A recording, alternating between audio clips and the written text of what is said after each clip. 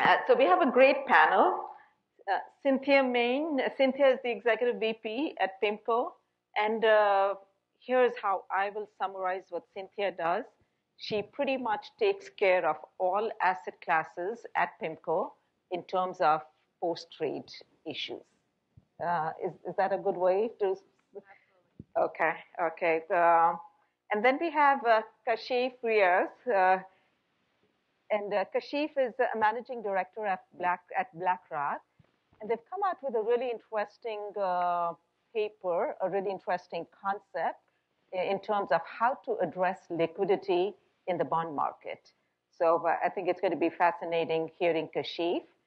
And you can't have a panel without a regulator. So we have SayeeSrinivasan.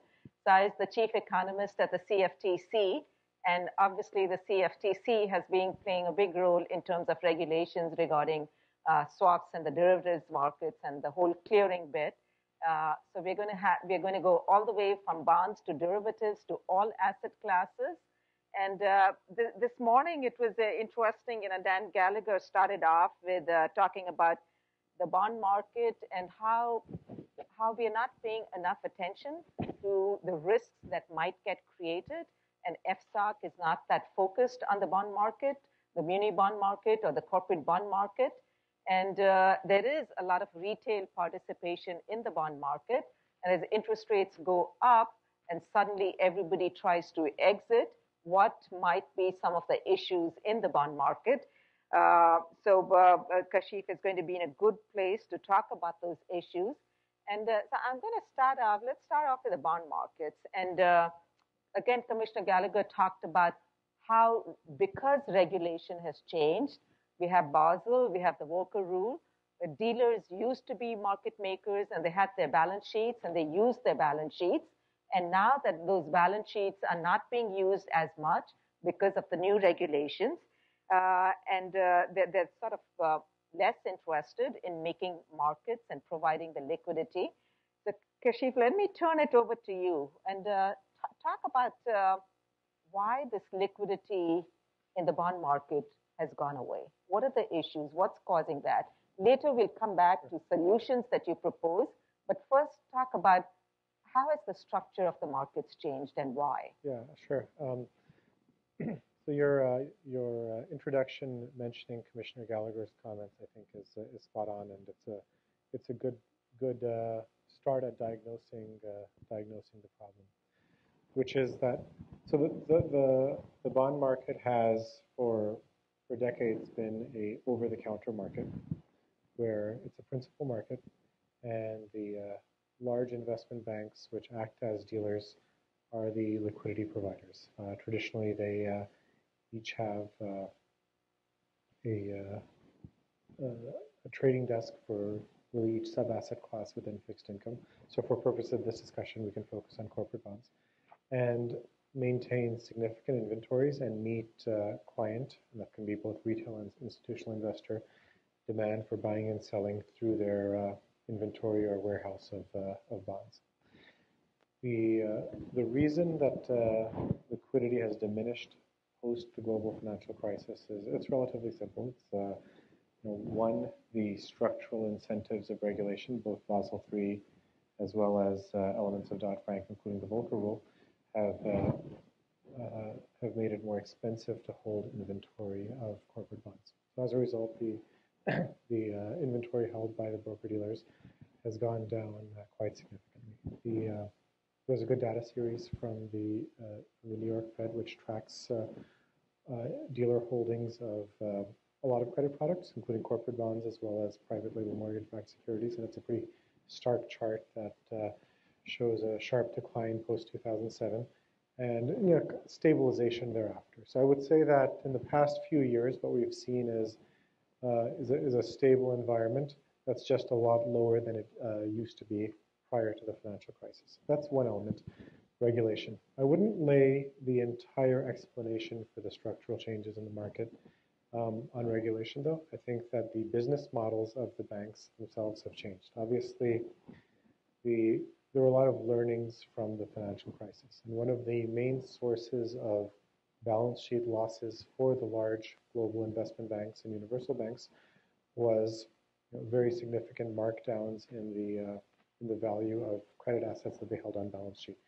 The most prominent culprit were the warehouses of mortgage-backed securities being held in advance of packaging into CDOs. But there were also very large losses on leveraged loans, et cetera. But really, the general risk appetite for credit product on bank balance sheets changed in a very defining way post the financial crisis, and business models have changed and evolved. Where if you really talk to any of the large financial intermediaries, they will talk about credit markets generally as a distribution model, an origination model. What they're looking to do is increase the velocity of their capital, which means hold less on balance sheet at any given time. What that means is that the relevance of a dealer intermediated OTC market with balance sheets providing the inventory has really gone down.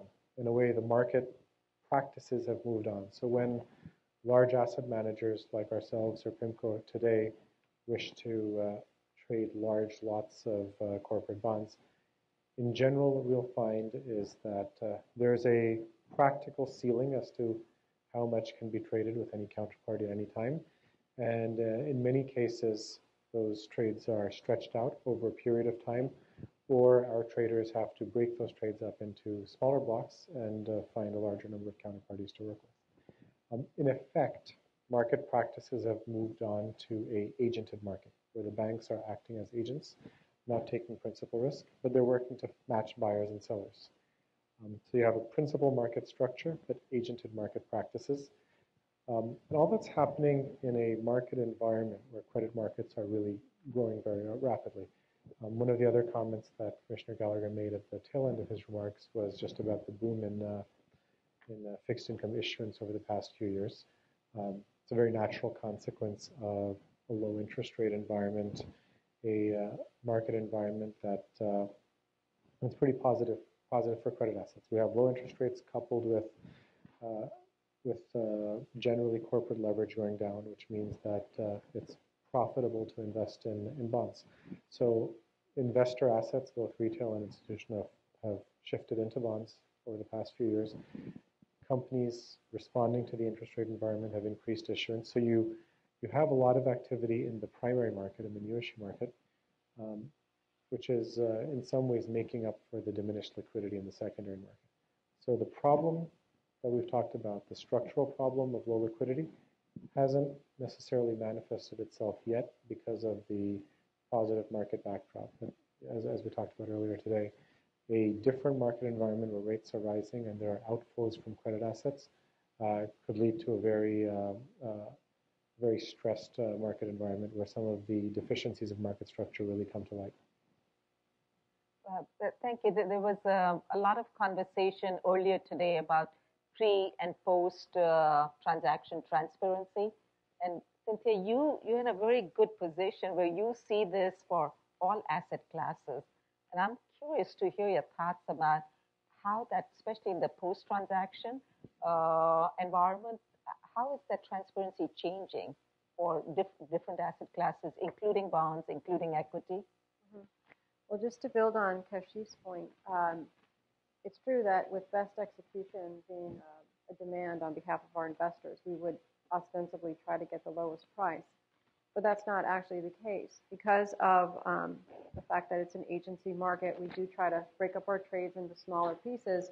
And then in the post-trade environment, we will measure the ability of the dealer to actually deliver the securities that we buy. So many dealers will perhaps offer a teaser price, so it looks like we might be able to get some execution there, but actually they failed to deliver the securities that we bought. So for that, where we might be sitting on uninvested cash, we might be having some credit risk with them, with that dealer, we would be thereafter steering business towards the dealers that have an ability to deliver. The other thing that happens in the post-trade environment with related asset classes like credit default swaps, interest rate swaps, the mortgage TBA market, and foreign exchange is we look to collateralize forward exposure. And to the extent that a dealer might be trading with us on the secondary market in the corporate bond market, if they aren't satisfying our requirements for collateral in terms of delivering collateral for the derivatives marketplace or making their payments on time for the interest rate swaps marketplace, then again, we would deem them to be a less worthy counterparty and steer some business towards the counterparties that we feel more safe with. So we want to deal with counterparties that are going to deliver their securities to us that we buy. That's kind of one of our things in the post-trade environment. Also, when they fail, we will then look to collateralize the fails. So if the dealer fails to deliver us the mortgages and we're stuck out there with a TBA that has failed to deliver, we'll look to collateralize the fail as well. If the dealer is unwilling to collateralize the fail, now we don't have our security, we don't have our collateral, we have nothing. Again, we're going to start steering some of the secondary market corporate bond type trades. You know, we rank all of our counterparties. We'll start steering our business across all asset classes to counterparties that can deliver on what they say they're going to deliver. So, so the suggestion about standardization of bonds, again, it came up again and again this morning. JP Morgan has thousands of bond QSIPs outstanding, and a city will have thousands of them. And does that make it more difficult to trade on an electronic platform? And there was a comment, I think, from the audience that said, well, the OTC market has a similar situation, but you see the options market, and the options do trade on an electronic framework. But BlackRock has come up with a recommendation about standardization of corporate bonds. And it's kind of interesting to see, you see that standardization with sovereign debt, but you don't see it in the corporate bond market. And please talk about your proposal, and also talk about what's the pushback that you're getting. Sure. Is the pushback from issuers? Is the pushback from market participants? What is stopping it? Sure. So our thought process around standardization of corporate bonds evolved roughly as follows. We, along with many other industry participants, have spent a lot of time over the last several years thinking about the future of fixed income trading. And there's been a lot of effort devoted to electronic platforms, a lot of analogies drawn to markets which have successfully transitioned to be largely electronic over the last decade. Equities, FX, futures, etc., are all effectively traded on platforms and seem to enjoy greater liquidity than credit product. So, and at the same time, there are a number of companies, both reasonably well established and at the startup phase, that are looking to establish businesses as electronic fixed income platforms. While essentially studying all of those options, one of the conclusions we came to is that trying to increase liquidity in credit products by shifting from the current trading model of a OTC market to a platform, whether electronic or exchange-like, will run into some natural limits because there's simply too many bonds. And what that means is that the trading activity that there is, the liquidity that exists, is very fragmented across a very large number of different securities that are not fungible. They're not the same thing. As a result, I think if our view is that if we want to have a shot of successfully increasing liquidity in credit products by shifting to platforms and electronic trading, it needs to be accompanied by some level of standardization. What we mean by standardization is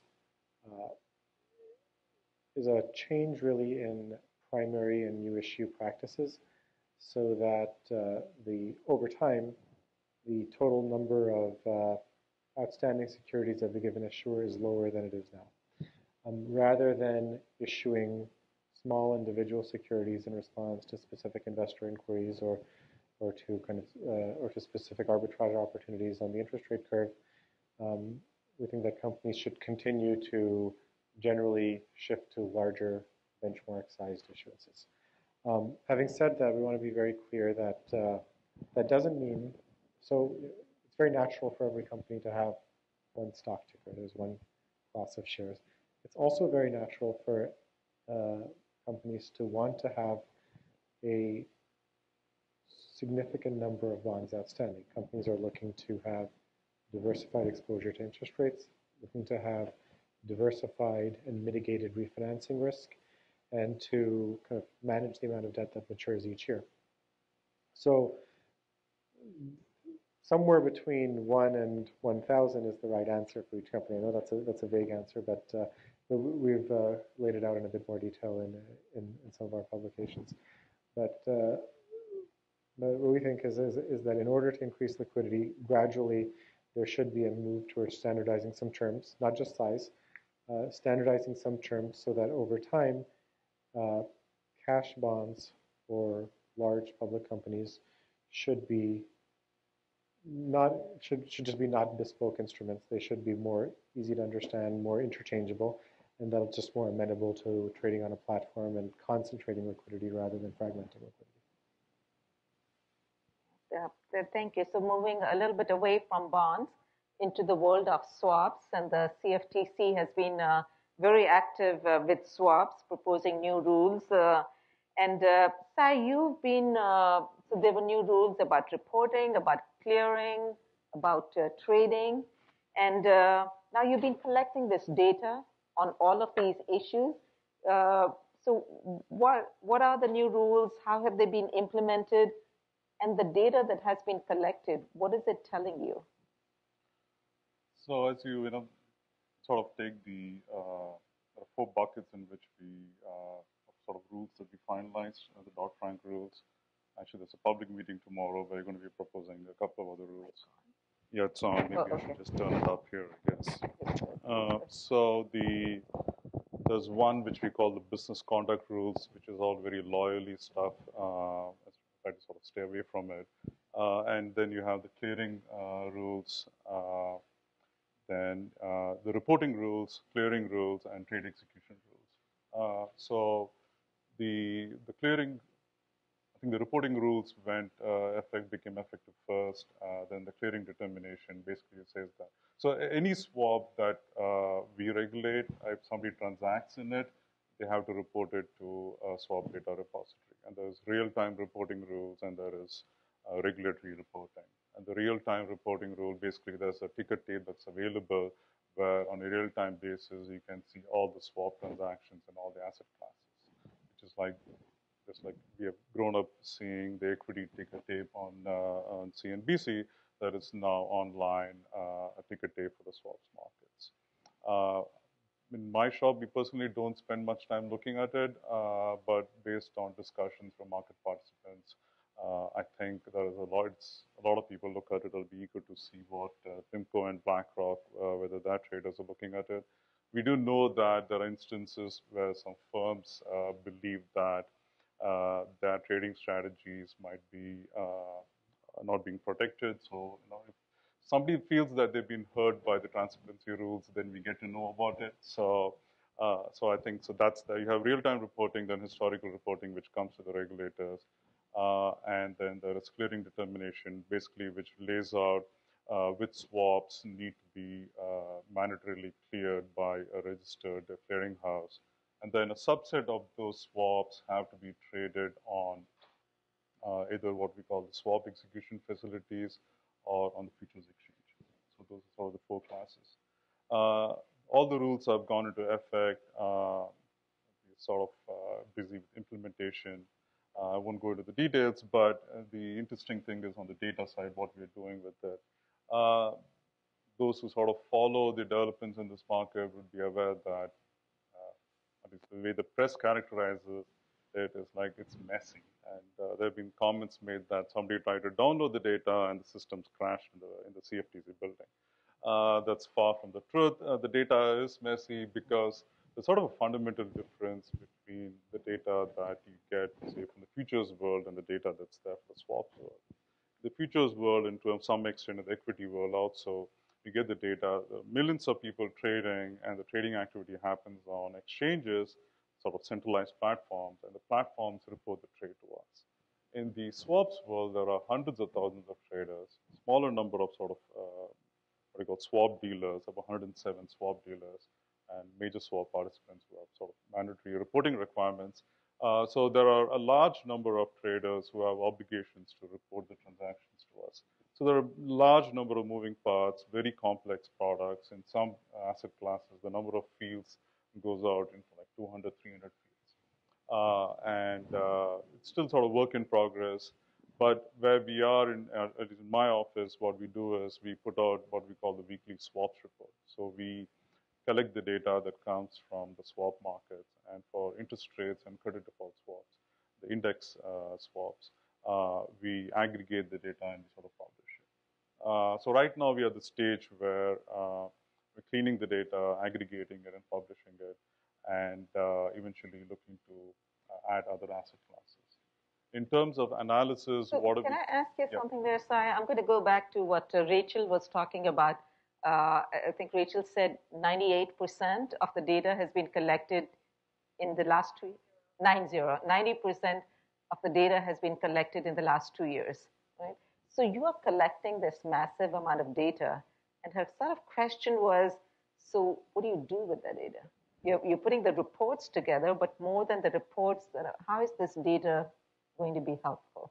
So as I said, the next step is sort of analysis of the data. So there are staff and other divisions who are using the data to assess the risks. In the sense of we have the clearing determinations, and we require that large number of participants clear the swaps. So the data is being used to analyze the risk exposures from the clearing perspective. What are the margins coming? What are the exposures being taken? Are the transactions being collateralized? So there's a huge portion of what the G20 is out to do. There is a lot more that needs to be done, and it won't be just the CFTC is going to be doing using the data. All the other regulatory agencies have to be using the data. We're sort of interested at some point in sort of working with the academic world and giving them access to the data. And the reality is that CFTC is incredibly understaffed. So I'm sorry, it's like, anytime you get somebody from CFTC on a panel, we complain and bitch over the fact that we don't have enough money.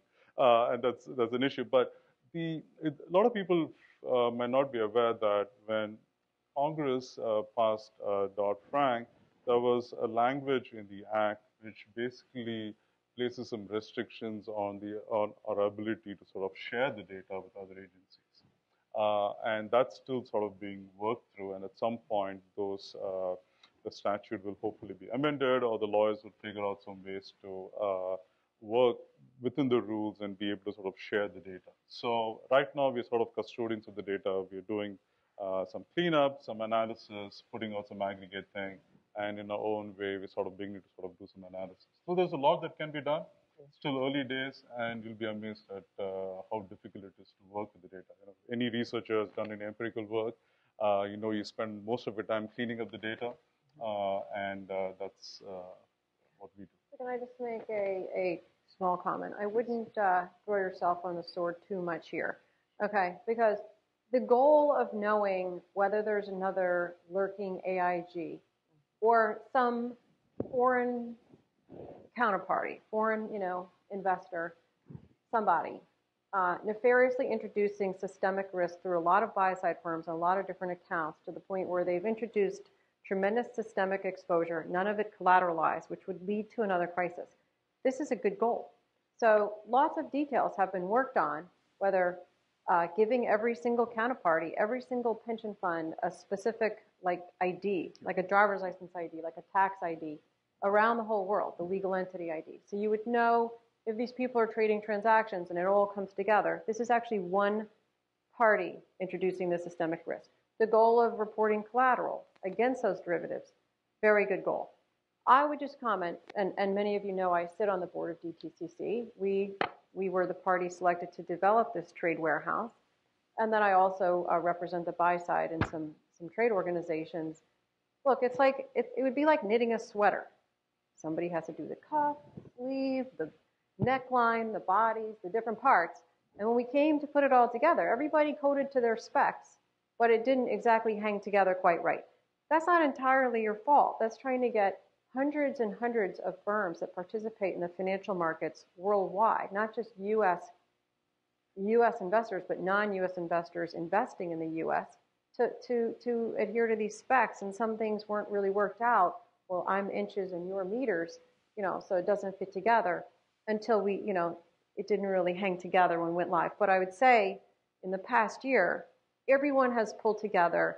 It's been a great example of come together for the higher goal. And I think, I would say the CFTC is doing a great job in interpreting the data, and you should be proud of that. It's just coming along, okay? So, but it's going to get there. We all feel it's going to get there, and it's going to protect our industry that we strive to restore its reputation. It's going to do that in the future, and that's that purpose will be served.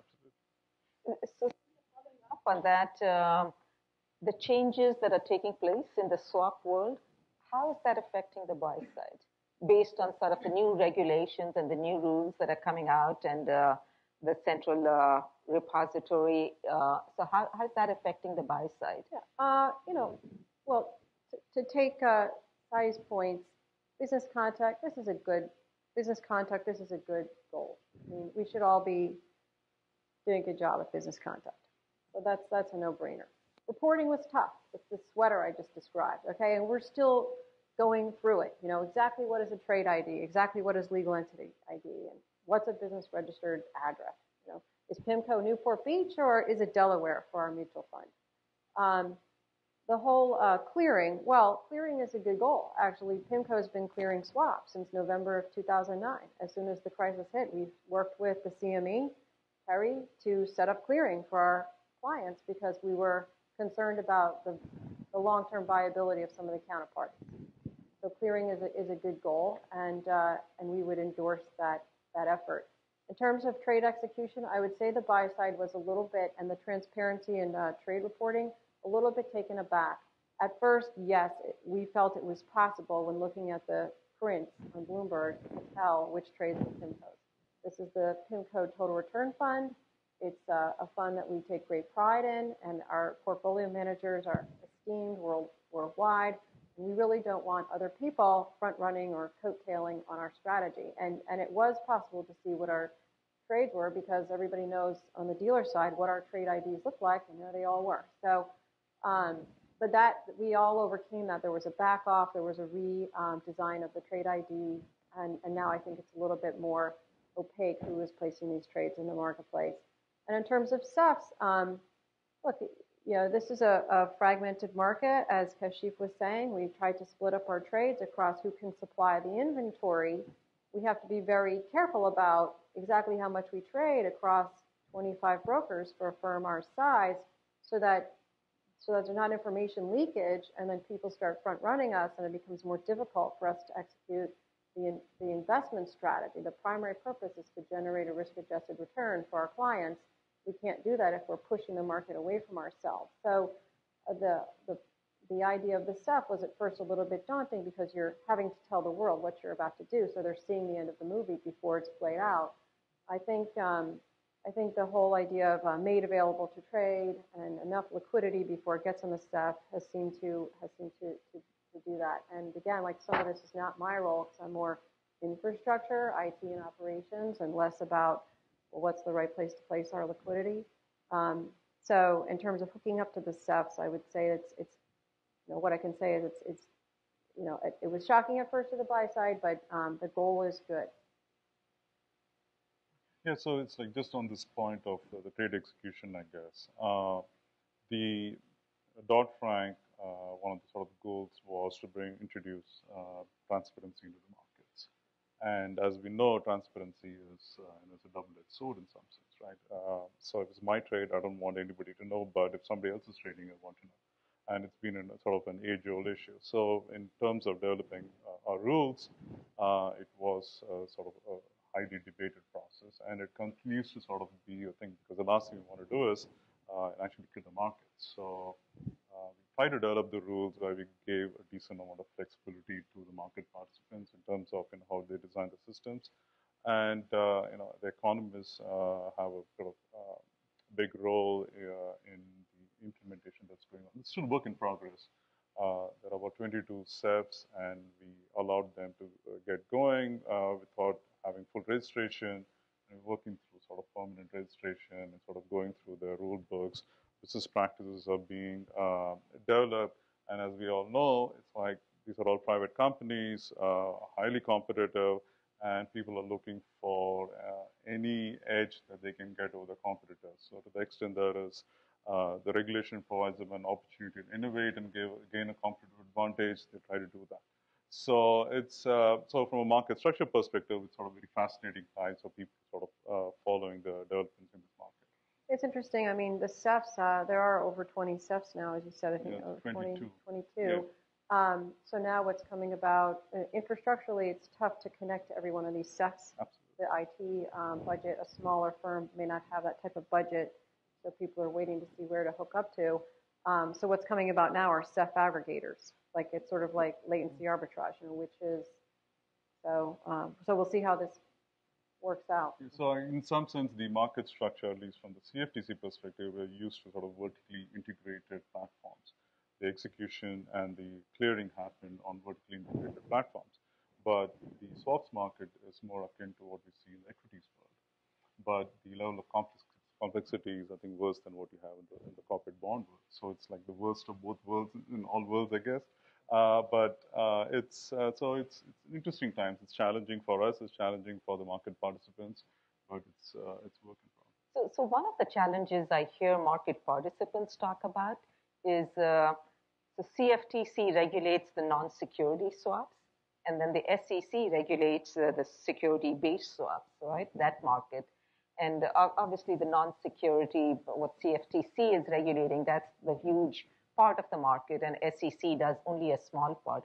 Is there coordination, harmonization, anything going on there? That's a challenge for us. There's anybody from SEC here. No, actually, we coordinate a lot with SEC. We chat to them regularly, not just in the context of the swaps markets and Dodd-Frank rules, and even in terms of the Dodd-Frank rules, there were two major rules where we finalized the rules at the same time. Part of it was because Congress mandated us.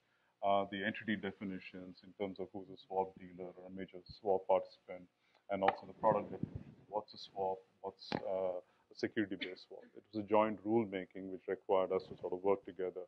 And as we continue to sort of finalize other rules, we do sort of talk to them a lot. And even in the implementation phase, there are a lot of trading strategies that institutions have where it spans both worlds, I guess.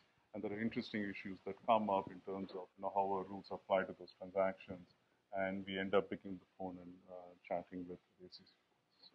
So this is sort of SEC, CFTC turf, but let's move a little bit global. And even with bonds, are there changes taking place outside the U.S. that is sort of different from what's happening in the U.S.?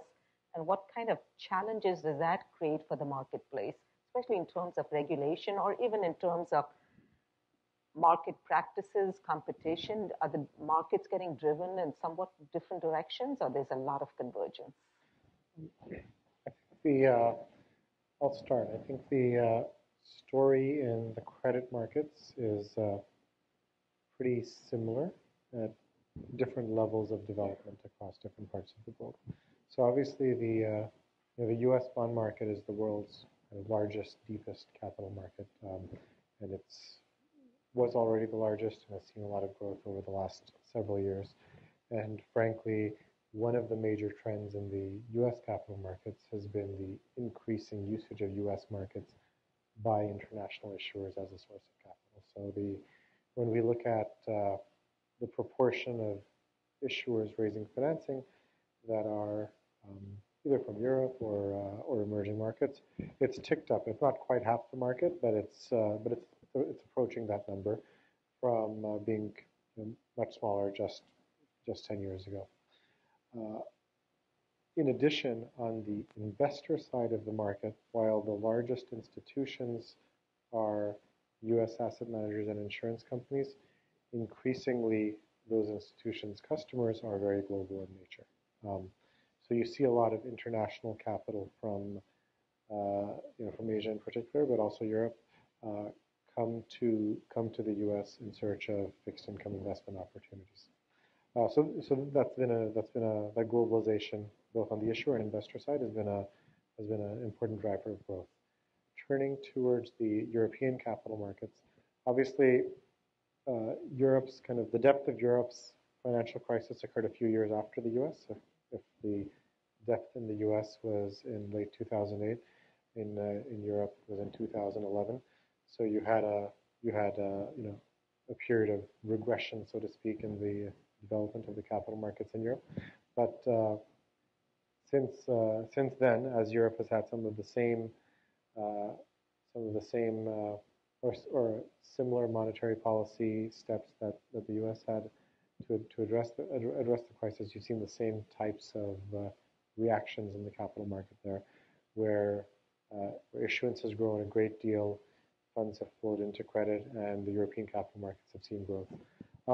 In addition, I think one other post-crisis development in the capital markets has been really the creation of new sub-asset classes to provide that intermediate capital between debt and equity. So really, as a result of Basel III, financial institutions were mandated to to recapitalize in quite significant magnitude through the use of both just increasing equity capitalization, but also through hybrid instruments that are colloquially called COCOs or contingent capital.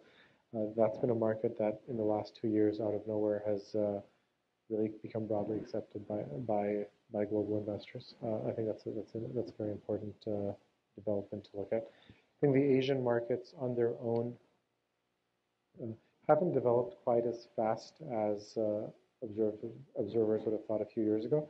I think what you're seeing is more integration of the Asian markets with global markets. And Asian capital and issuers come to both US and Europe, and you see more capital raising occur in a global format where the same deals are marketed across the continents and time zones. But you've seen less of a development of a kind of Asia-only capital market, with the exception of the kind of offshore Chinese market in Hong Kong. Your BlackRock's standardization proposal is, does this have to start with the U.S.? Does the U.S. bond market, if it happens, will it have to start from the U.S., or will the Europeans or Asia sort of take off? It's an interesting question. It's most effective in the U.S. because it's the world's largest capital market, so there's the most acute problem to solve. But frankly, it's a much easier framework to implement if you have a greenfield. So if you have a market where there's not much of an institutional fixed income market, and the local investment community and regulator want to create a corporate bond market in a way that's more organized and immediately is focused on transparency and liquidity, it's actually easier to start in a greenfield environment. What tends to happen in new markets is that first a private placement-like market emerges, and then it kind of shifts to public institutional capital over time. If one wants to leapfrog, then I think jumping to a platform-based and more transparent model first would have some chances of success. The reason I asked that partly because I'm working with the Central Bank of India, the Reserve Bank of India, and Raghu Rajan there. And one of the things we're looking at very carefully is how do you get the corporate bond market going in India? And there's a lot of private placements. They tend to be private placements rather than public issues. And that in India, there is actually a conversation taking place about and not having that many QSIPs and that many bonds, and that would bring liquidity to the market. So I was reading BlackRock's recommendations with a lot of interest from that point of view. So that's talking about the bond markets globally. And Cynthia, how about in your world, what are you seeing differences in terms of what's happening in Europe, and especially in terms of regulation and being different there versus being different here? And how's the buy side dealing with it? Well, and it builds on your point earlier about the CFTC, SEC. There are numerous regulators all over the world that are right now very active in regulating the derivatives market. So we have the European EMIR regulations, we have Singapore, we have Canada, and we have Australia coming about. And we just had the introduction of the deadline for collateral and valuation in the U.S. So for a buy-side firm, I think it brings up Rachel's point that it's going to be tougher for single asset class, smaller participants to be viable in the long haul, because the regulation is important to restore the honor within our industry, yet it's expensive to conduct for all of these different competing regimes. So what the buy side tends to do is to get together under the umbrella of trade associations like SIFMA or like the Association of Institutional Investors, and we try to go through policy advocacy work where we might try to work on, okay, what are the common traits across all these regulations versus what are the differences and what are the things that are merits in their own right. So in terms of derivatives, one of the differences is two-sided reporting in EMIR that caused a lot of additional kind of the sweater not hanging together effect. There's a big regulation that's happening with MiFID right now in Europe, which is the T+2 settlement. We haven't really talked about that too much, but in 3 weeks, all across Europe, debt, equity, warrants, ETFs, and most likely the derivatives on top of those instruments will be settling in 2 days. So this is a big difference compared to the US, where it takes 3 days. We go back to our earlier comments about the viability of counterparties being one of the drivers of where we place our trades. That's one of the components of our best execution analysis. It's not just TCA, it's how likely is that counterparty to deliver on its trade 3 days later. The probability of delivery goes up if the time to settlement is shorter. So there's an instance where the buy side is endorsing the T+2 effort in Europe, even though it's expensive to implement, especially across all those different markets, versus in the States where we just have one depository. It wouldn't be that hard, yet we wait for regulators to opine in favor of the end investor, which is a shorter settle cycle. Before I open it up for questions, any last comments from any of our panelists? So we have some time for questions. Any? I have 2 questions. One is the standardization of corporate bond market. I understand the goal is very in the goodwill, but the corporate bond is very complex. It's different from CDS. It's easy to standardize. The bond has all different features, option, bond, panel, all kinds of things. I wonder how your willingness is perceived from the issuer side. And also, since you mentioned the goal is to promote the liquidity, I wonder through which channel you expect your new standardization corporate bond are going to achieve for the liquidity. For example, the new liquidity measure Peter just mentioned, some volume, volatility, all kinds of things. My second question is, in the derivative market, because of unique netting feature, the counterparty risk is big concern. Now, CFTC is in charge of the derivative things. I wonder what kind of concern CFTC has want to put special effort on removing or alleviating people's concern on the counterparty risk in terms of you dealing with the CDS. Thanks.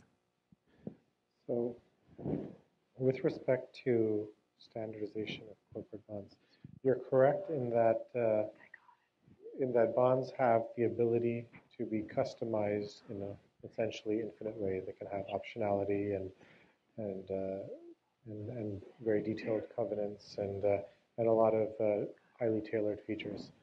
What we've observed is that for generally both for large companies and mid-sized companies, very few of those distinct features are actually used. So the vast majority of issuance follows a relatively straightforward framework, that it's senior unsecured debt with a pretty well-defined covenant package. And most of the debt that's issued is, most of the investment grade debt that's issued is not callable in an economic sense, but may have some legal call features in case of takeovers and mergers, etc.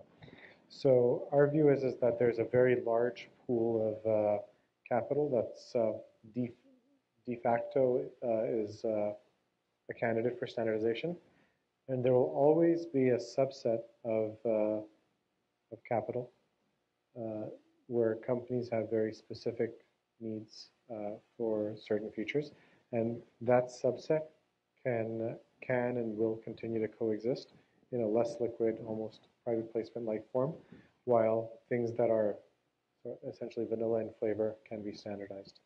Your second part of that question was what's the effective channel for the liquidity to be transmitted, so to speak. So, simple example is if you take a typical U.S. investment grade company that is a somewhat seasoned user of the capital markets, they might right now have, say, 5 separate securities in the 8 to 12 year maturity range. We would propose consolidating those into a smaller number so that there's more liquidity in each individual bond. Larger trade sizes are enabled. When larger trade sizes are enabled, a few things are likely to happen. One, when that issuer comes to market with a new deal, the discount demanded by the investor community for that new deal should be smaller. So right now, the average new issue concession or discount is, let's say, 5 basis points of yield in the corporate bond market. When you look at the treasury and agency bond market, that number is more like 1 or less basis points. So there's some efficiency gains to be had there. In addition, the bid-offer spread should narrow when liquidity increases. So there's a concrete benefit both to issuer and investor in that construct. Obviously, it's hard to it's a counterfactual, right? It's a theoretical argument that it's not possible to empirically test until it's tested. But I do think it holds up well logically. So on your question about netting, so we spoke about the business conduct rules, which requires the swap dealers, if they're trading uncleared swaps with clients, they have to do portfolio compression. So sort of figure out how to sort of net those swaps. And in the uncleared space, even before it sort of predates Dodd-Frank, the industry has been sort of having this multilateral compression exercises because most of the swaps are not fungible, they're not identical, just like in the corporate bond world, so it's difficult to net them. So there's this whole sort of institutional service that is developed called portfolio compression, which achieves the same goals as netting. And in the cleared space, because it goes to the clearinghouses also offer netting. And to the extent there is the contracts are not fungible, the swaps are not fungible, they also offer portfolio compression. So if you look at actually some of the activity on the regulated platforms, a huge portion of activity in the interest rate swap space is from actually portfolio compression. And the credit space, the services are offered, but it still tends to be a smaller portion of the market. So that's something which is sort of mandated, and even, as I said, even before we mandated it, the industry has been working on it. And Jim has a question. I'm glad that the issue of T+2 is brought up, and I was wondering if, Cynthia, if you could provide some more color as to, one, why Europe got its act together before us, what's holding us up, and when are we going to get around to T+2, let alone T+1? I don't know what's holding us up. I did speak to someone who was at the SEC over lunch who just said it's just a matter of bandwidth at the regulators, that they would want to do a study and understand. So DTCC took the issue up about 2 years ago in 2012. A study was done, and it was discovered that most participants, most role players in the marketplace would prefer T+1 or worse, T+2 settlement cycle. That would reduce the capital that the dealers have to put up to the DTCC. It would also reduce the counterparty exposure that we would have between trade date and settlement date. And for those of us who live in the world of operations, there's a long time tested phrase, nothing good happens between trade date and settlement date. The only thing that can happen is fail. So the sooner you get delivery, the better off you are. Many people in the world, so there's an investor awareness. Many people in the world who buy videos in real time, mattresses in 4 hours, cars in 12 hours, aren't aware that it takes 3 days to deliver a stock. So there was a study put together. There are 12 steps that have to be done, such as eliminating the paper stocks. People like their shares of Disney. So the dematerialization of physical certificates has to occur. Trade matching. How do I know what I did with you is the same? We have to then match our stuff, zap it electronically before it settles. Many people won't match on T+0 on trade date. They wait, they do it overnight, people do it offshore. So this increases the propensity to fail. I don't know why Europe jumped ahead. They've had this Target 2 securities harmonization effort going on for, I'd say, nearly a decade. And the shorter settle cycle was a component of a larger marketplace harmonization effort. And it just happened to be that they passed their law a couple of years ago. The deadline is technically January 1st, 2015, but most of the countries decided to opt in the first weekend after quarter end, which is going to be October 6th, in 3 weeks. I think it's great for the U.S. that the Europeans are doing that. They have 35 to 40 different places that, like vaults, if you will, where the securities settle. And it's very complicated to figure out if the buyer and the seller are going to meet at the same vault to make delivery. That's a lot of upfront work that they have to worry. Well, we who operate over there have to worry about that we don't have to worry about here, what we just have the DTCC.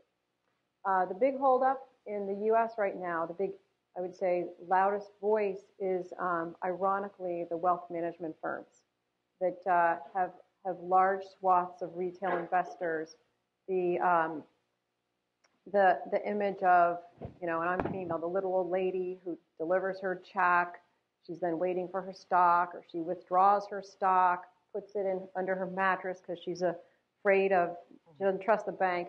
These sorts of images that were touted, 50 or 60 years ago are brought to light as reasons why a shorter settle cycle would harm the end investor, the retail investor. Now, we are a large investor on behalf of retail investors. We would disagree with that philosophy. I think there have been some studies that have demonstrated that many of these large wealth management firms are actually generating a profit on the securities revenue that occurs in the 3 days. I mean, where there's money to be made, there's an incentive to stick with any given practice. And so I think if there were an incentive, a fiscal incentive, to shorten the settle cycle on some of these firms, they might change their mind. So where it stands right now is there's going to be another study on the building blocks, but many of us are out there saying, look, let's just do, without regulation, a merit in its own right. Let's match our trades on trade date. Let's use digitized settlement instructions. In fact, people type in ABA numbers for where the securities and monies are. It introduced propensity for human error and also an opportunity for fraud as well as fail. So just those two steps, matching trades and digitized settlement instructions, we could rally people around that.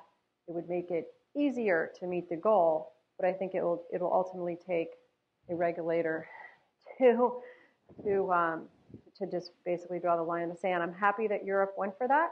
All of our clients who invest in the European market are going to benefit from that change, and I hope that one day the end investor in the U.S. will also benefit from such a change. Actually, it's interesting. Spent some time in India and working in India, grew up there. And it's amazing. So they went, in a very short time, they dematerialized all the stocks. So I'm always thinking, if a country like India, millions of people, very archaic technologies, don't have access to the internet and so on and so forth, could dematerialize. Why is the US still sort of struggling? They are on T+2, and they actually talk about working the local exchanges. The market participants were ready to move to T+1, but the banking system was sort of lagging, I guess. And on the corporate bond space, one of the things which implemented, thanks to the regulatory push, was same-day settlement. So it's on T-day, we can sort of settle, and they use the infrastructure that the clearing houses had to sort of get the settlement done.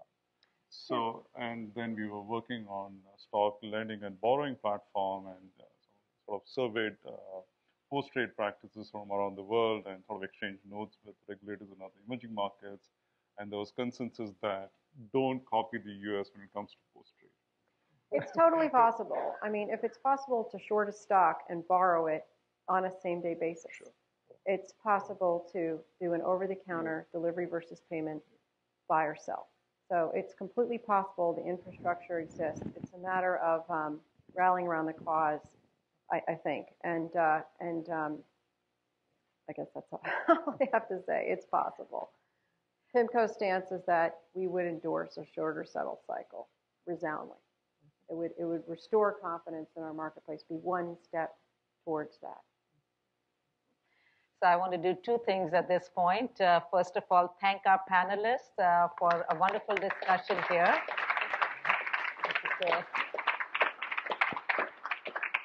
And Dean David Thomas has joined us.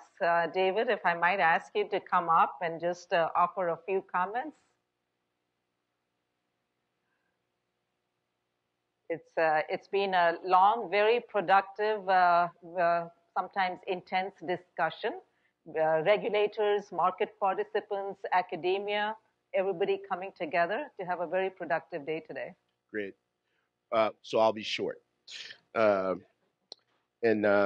just wanted to take the opportunity, and I apologize for not being here earlier this morning, but we were having a senior executive retreat called by my boss, the president, and I figured it would probably do me good to be there, given it's him calling it.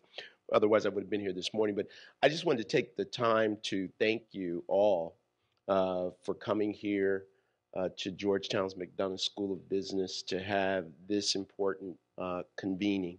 One of the things that we talk about here is excellence in research to impact practice. And that means that in order to do that, we have to have the ability to not only produce new knowledge about important problems and questions, but also the capacity to convene those actors, practitioners, regulators, as well as scholars who collectively can come up with the guidance and solutions and experiments that will move our financial markets forward in a positive way. And if you ask me, there's not much more important than our ability to create high quality financial markets in which people have trust and confidence. It is really the oil that makes democratic capitalism work.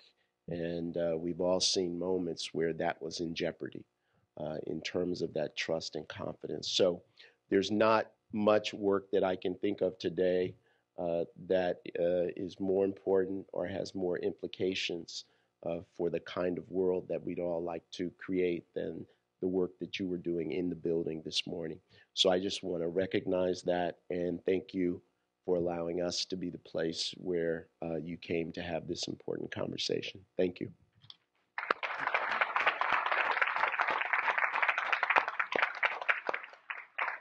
And I want to add my own thank you to everyone, our panelists, everybody who participated, and to all of you for being here today. I want to thank our sponsors once again. We can do these activities because of our sponsors and our participants. My colleagues at the McDonough School have been absolutely terrific. The one person who deserves really special mention is the Assistant Director of the Center, Dana Stefanzek. Dana is at the back there. She made it all happen. Thank you. Dana worked with our marketing and communications team, and they took care of everything. You can see how relaxed I am. I didn't have to do much. I just sat back and enjoyed enjoyed the discussion. Please join us for a reception now. And again, thank you for coming. So amazing. Oh, thank Such a great job. you. Thank you so much.